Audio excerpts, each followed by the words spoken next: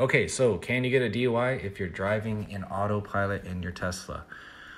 You get pulled over, you show the cop this, hey, look, I'm not driving. This vehicle drives itself, officer, That happened to a guy in California, and he got pulled over at 3 in the morning. Had allegedly been drinking and driving, and his attorney and him I think were going to argue that the vehicle was driving itself. I don't know how that case turned out, but I don't think that's a very good argument, in my opinion.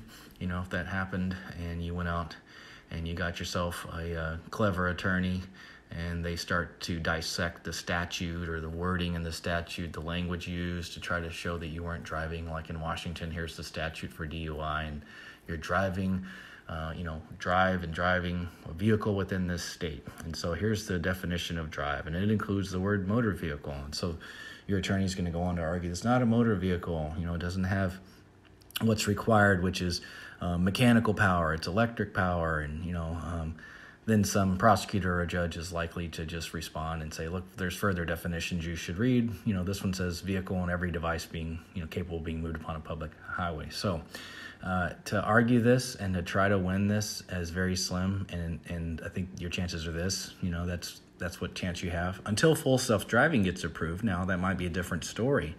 If there's a government approval, a statewide approval, and then they act more like a taxi, you can avoid this happening to you.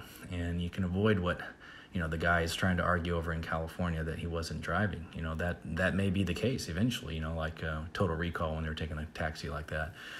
But hey, if you want to avoid it, the easiest way is to take a rideshare service, or, have a friend pick you up or whatever, because no one wants to be on the side of the road doing this, or, to get locked up and have to go to jail.